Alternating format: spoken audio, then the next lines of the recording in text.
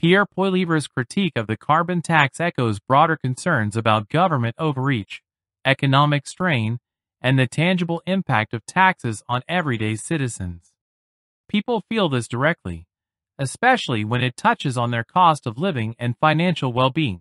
Children are hungrier than ever after 9 years of the NDP Liberals. In fact, 25% of them are not getting enough food, and we now know why.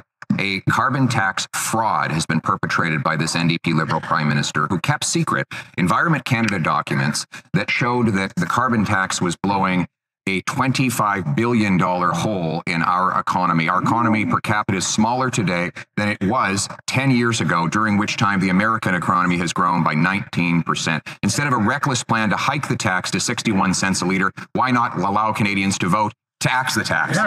What doesn't cost money is putting money in 8 out of 10 of the money of Canadians' pockets with the Canada Carbon Rebate to support their families and fight climate change.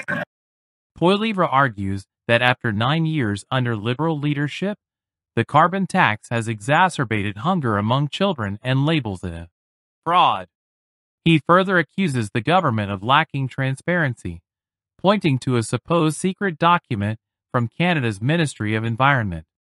He claims this tax has not only contributed to a $25 billion economic deficit but also hampered growth, with Canada's per capita economy shrinking over the past decade, in contrast to the U.S., which has seen a 19% increase. The assertion that the carbon tax is both inefficient and harmful to families resonates with many, fueling the call for citizens to have a say in key policy decisions. This aligns with a conservative emphasis on democratic involvement.